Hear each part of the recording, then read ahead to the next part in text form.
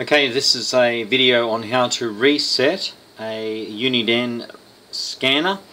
It works with a range of the scanners which will be listed on the YouTube site there.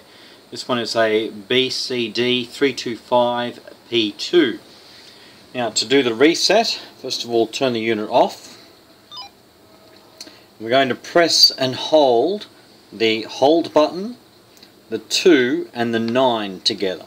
The best way to do it is this: 2, 9, to hold and turn on at the same time.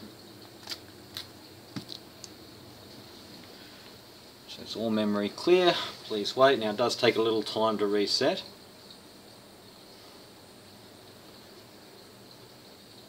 And it will ask you to confirm.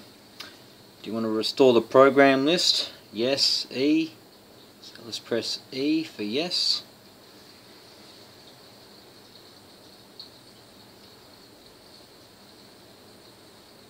Wait for that to finish.